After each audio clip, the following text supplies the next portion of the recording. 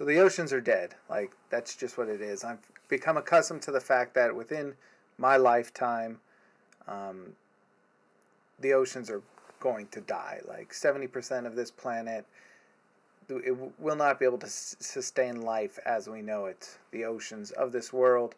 And we're talking about Japan dumping the waste from the nuclear cooling pools straight into the ocean, as they're saying they are going to do.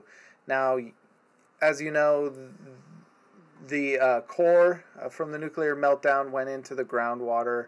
I don't believe they've ever actually recovered the core, and so it's been a constant, continuous, ongoing nuclear disaster and oceanic disaster, with just waste spewing constantly into the ocean, the Pacific. And Japan, they haven't been recording or reporting the findings. Like, the international community doesn't really know the extent of how horrible this disaster is already. And I know, for instance, with the normal testing they normally did on rice and for domestic use and export, they stopped testing it once it became clear that rice crops were growing with highly contamination. So it's a huge disaster. Now they're kind of shrugging and saying, well, we're going to dump the cooling pools straight into the ocean. And horrible. It's just horrible. And in California here, we have news that 25,000 barrels of toxic waste has been discovered in the Pacific outside of Los Angeles area. So, and they think it's DDT is what they're saying, but whatever it is, it's bad. So I'm not jumping to conclusions when I say the oceans are dead. It's not like, when people think the oceans are dying, you think of the large species, you think of the cute dolphins and the whales, like Star Trek 4 when they have to go and get George and Gracie to repopulate whales, which are extinct, but you still have these healthy, vibrant oceans. Even without these disasters, oil spills, there's a massive oil spill in the Gulf of Mexico that's kind of been kept quiet about.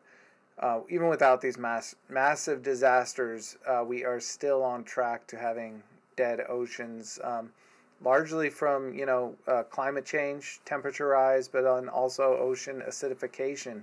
So ocean acidification, it basically lowers the pH levels. It changes the pH level of the ocean water. There's less oxygen in the water. A huge problem with the oceans is microplastics. So you get these microplastics dumping into the ocean, like small little fragments.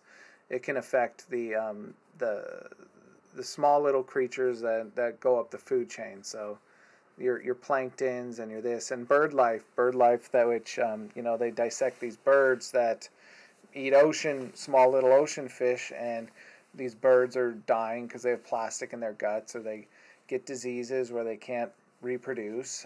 So if you've seen the Great Pacific Garbage Patch and other of these giant islands, continents almost, of just plastic and garbage, it's insane. And there's 14 million tons of plastic on the ocean floor.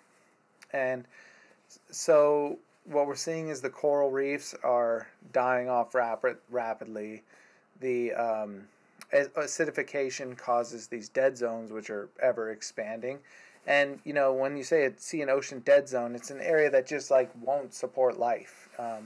Think of it like a desert in the ocean, or, somewhere where it's just, it won't support life as we know it in the ocean. Maybe jellyfish, I think, are probably the only creatures that can kind of adapt a little bit to dead zones and stuff. But so we're on track to not only having dead oceans that don't support life, from the bottom up. We're probably going to see just about every species that relies on the oceans to live just die off rapidly. And we're of course also seeing sea level rise. I don't know, it's going to be 25 to 30 feet in our lifetimes.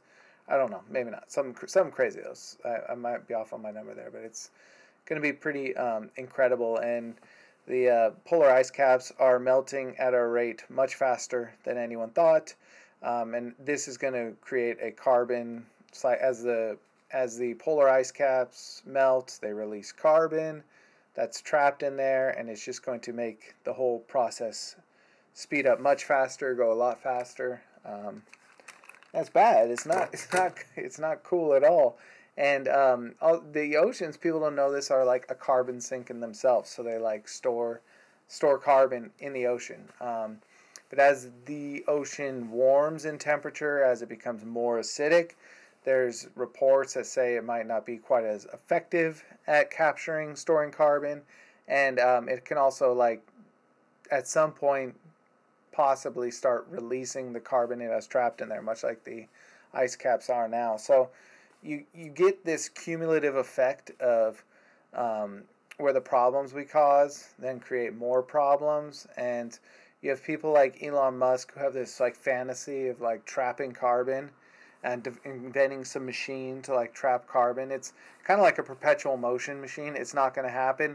We already know the machines that trap carbon and store carbon and are good for the planet, which are like trees and healthy oceans. So it's stop cutting down trees and making plastic and doing all these things. You'd get oil out of the ground, you make plastic with it to make computers, to try to make machines that'll store carbon, where the whole process and the energy you're putting into trying to solve this problem is actually making things worse, whereas we already have the technology to do it. So, like, stop destroying the Amazon, I mean, although I think the oceans are too far gone to save, like, we've crossed that threshold already.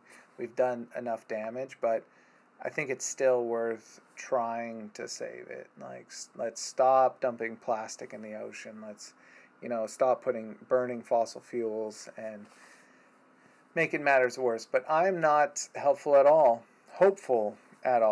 about our oceans. I do not see anything good, any good news on the oceanic front anytime soon. No Star Trek 4 kind of happy whale tale of saving the oceans. Then other really kind of cool story I've been watching is this new UFO leak. I was stoked to see this. So, like, we saw this, like, in the Trump administration, the Navy, the government, they started kind of releasing footage, leaking footage, and kind of verifying some of this footage. But this one to me is cool, this new one here. And what you see here is kind of a triangle, another triangle, and another triangle. And if you look carefully, like when you can kind of see that there is like these brighter lights in the corners of these. And this is almost, this is very similar to a UFO sighting I had in like the early 90s, which kind of gets me stoked. It was, what I saw was a giant triangle, and it kind of morphed into 3 triangles, looking a lot like this one is right here. And then each of those triangles kind of morphed into 3 white dots. So this is like, oh yeah, this looks very familiar to me. It looks like something I have in my memories from, the early 90s. So I was stoked to see this, like, when the Navy was verifying and the Pentagon was verifying these UFO sightings during the Trump administration, I didn't really know what to expect. I didn't really know the what for and why. What's interesting to me is that, okay, it looks like the leaks are starting to continue. The verifications are starting to continue under Biden now, so that's telling me that this is kind of, I hate to say deep state, but it's more of like it's like it's in the woven fabric of our government that this is kind of continuing to move, this declassification. It seems like worldwide there is that direction of we're getting little bits and little bits of the truth of what our governments know and what our powerful people know about UFOs and learning more. So I'm sort of excited about that. I think, yeah, I'm going to keep my eye out for more UFO information. So then we got next in the news that I am stoked about is not stoked about. Biden gave his kind of State of the Union. It's not technically his State of the Union, but his stand-in for a State of the Union. It was the first time he spoke and addressed the Congress since he took office, and he covered a lot of stuff. People are giving him kudos for it, but honestly, like, his framing of, we have to win this century and this and that, and he did a lot of like baiting of North Korea and China, and I don't think it's useful to see China as a competitor, especially in this environment where I know I was just like talking shit about Japan or something, but that was merely on like their environmental decision to dump waste into the ocean, but this baiting of China and this kind of demonizing of China on his part, I thought was very disruptive. In like, I think to face the problems our world is facing, we need to not have competition but collaboration with our with the rest of the world, and to try to compete economically with China. It's obvious that the U.S., other than the fact that we have military bases covering the planet, which is kind of scary, we are a declining power, and China has a larger sphere of influence that's growing. So it's, we only should hope that they are better members of the international community as they kind of grow in influence. And I certainly don't think it's a good idea to have this kind of competitive impulse to think that we can like beat them in any way, not even militarily, like economically, anything like that. So I think we should just like give up the game, say, all right, it's your turn. Go for it. But yeah, so I was not impressed with Biden's speech from that standpoint, from that point of view. Wasn't stoked. But this came out, the menthol cigarette ban, and like, I'm just like, really, this is like kind of ridiculous. Like, he earlier said this year that, we don't have time to work on marijuana decriminalization, this and that, and he was the teetotaler. He got his chops in the Senate writing with the drug wars, writing criminalizing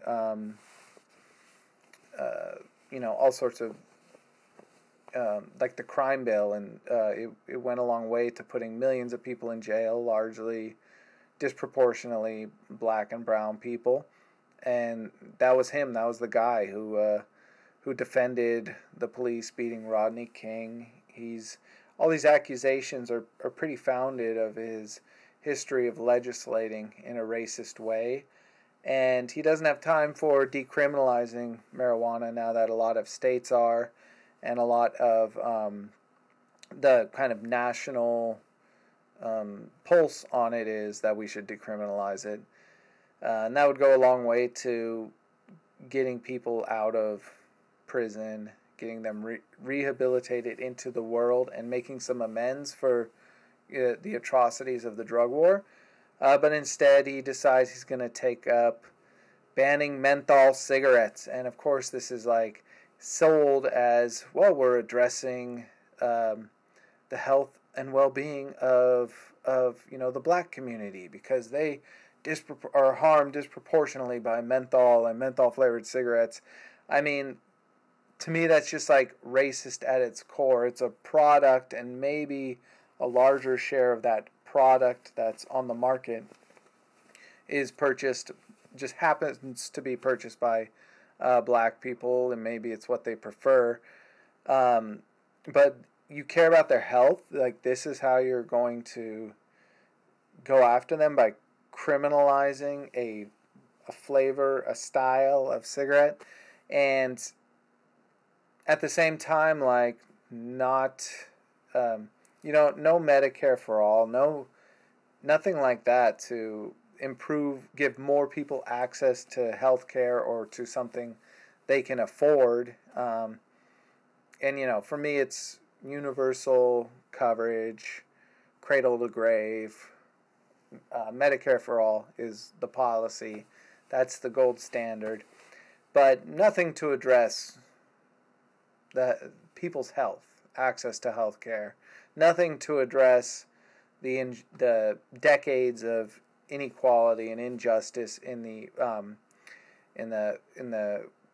prison industrial complex, and our corrupt judicial system, and policing, which disproportionately targeted black people and put them in jail. I mean, this guy Biden, his son was a avid crack cocaine user, among other things, and he's on a book tour, and he gets all this sympathy in the world, but people are still sitting in jail from Biden's policies, and now he just wants to smack the menthol cigarette out of their mouth. I think it's kind of despicable and stupid and a waste of time. And honestly, I feel like it's this is a fight he chose to put out there because it'll draw into contrast the stark differences between Republicans and Democrats, which really there aren't many. But this is one of those issues, like the soda ban issue a few years ago from New York. It'll get a lot of clicks, get people riled up. And by the way, I think this is also why he chose to rather than push universal health care or $15 minimum wage, he chose to push universal access to child care, because I think he's kind of setting up the Republicans for a fight they want to have in the culture wars, because if you say, I'm going to work on a $15 minimum wage, or I'm going to work on universal health care, the Republicans have to oppose you just because that's how the game is played and what the media expects and all this. But that's not a fight the Republicans want to have, because the Republican base actually supports Medicare for all, and the Republican base, that's the voters, they support $15 minimum wage. So the Republicans don't want to have that fight out in the open, because they're going to lose a lot of their base who are like, well, actually, I do want those things. But a fight they don't mind having is universal child care, because they can come out there and say, oh, the nanny state wants to take your kids even younger than they already are and indoctrinate them to the liberal agenda. So I feel like when the Democrats propose universal child care, they're being disingenuous. I think the script's already written. Like, there's probably been some discussions in the back rooms of, okay, we're going to put this out there, and this is kind of where we're going to put our energy for 2 years. We're going to, the Republicans will fight against it, and it'll be, the Democrats will be able to say, hey, we tried to get y'all universal child care, universal health care, and the Republicans fought us the whole way, and the Republicans will be able to say, pick that fight and fight against it and not lose too many of their base. A lot of their base will be in agreement that they're not for the universal child care. I mean, many of them will be. A lot of Republicans have kids and would love to get some free nanny state daycare, but that's where I'm at on that. I don't think it's a genuine position by the Democrats. I don't think we're going to get universal child care. But I think it's a fight that we're going to be seeing. A lot of the oxygen in the room is going to be wasted on this issue for the next couple years. Yeah, record review. Why not? So my favorite band, Guided by Voices, of course. You know me, I talk about them a lot. kind of like I gave up on listening to new music, but this is like the one band who I'll follow and get all their music. So Earthman Blues just came out. I got it a few weeks ago. If you order vinyl from Rockathon, they tend to send the records out a couple weeks before the release date, but this officially just released. And I gotta say, great record, amazing record. It's this current lineup has been pumping out like 3 records a year, like 4 records if you count like the Cash Rivers albums and kind of offshoot things like that. Um, but what's interesting is that like it started with Rolling Stone. They gave it a 4-star kind of stellar review, and then after that the reviews started coming from everywhere else. And the common thing people are saying is, oh, this is their best record in decades, or this is the best record in 10 years, and best record since the classic era. And it's just like this current lineup, what they put out, I don't know where this falls, but this is like the 8th or 9th or 10th out, yeah, 8th or 9th I'd say of this current lineup, and not my favorite of it all. It's a really really good record, but it's not the, for me it's like 4 or 5. It's not the best at all of like the present lineup. Like I would put Warp and Woof ahead of it. I would put Space Gun ahead of it. I would put Sweating the Plague ahead of it. So this is kind of sitting in that zone where it's kind of probably tied or close to like Zeppelin over China or August by Cake, and one of those records. So it's weird to me that this is the one that kind of is capturing the attention of the reviewers and the critics and stuff, but it's a great record. Don't get me wrong. So my favorite song by far is How Can a Plum Be Perfected? It's got kind of that like ethereal, dreamy quality that I love. Trust Them Now and Free Agents, those were the singles. Those are kind of like solid power pop fun songs.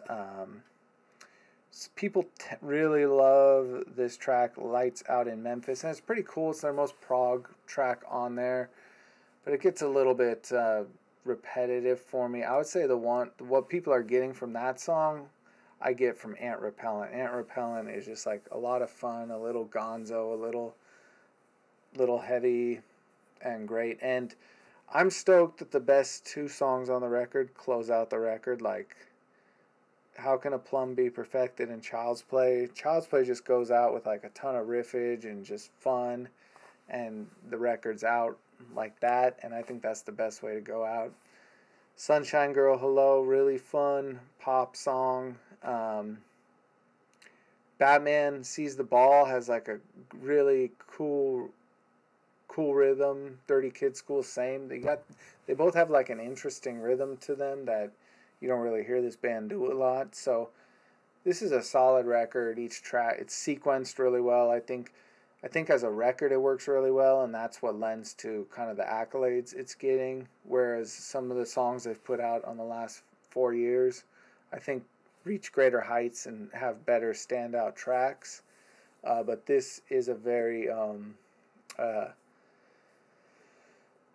a consistent record, putting it on. There's actually like 2, I would say like I Bet Hippie and Test Pilots are like the low point, but it comes back really strong with these 2 songs. So I don't really love Test Pilot and I Bet Hippie. They're not hitting me right now. So whereas some of their earlier records they've put out recently, like Warp and Woof and Sweating the Plague and Space Gun, I love every song on the record. There's there's no weak spots.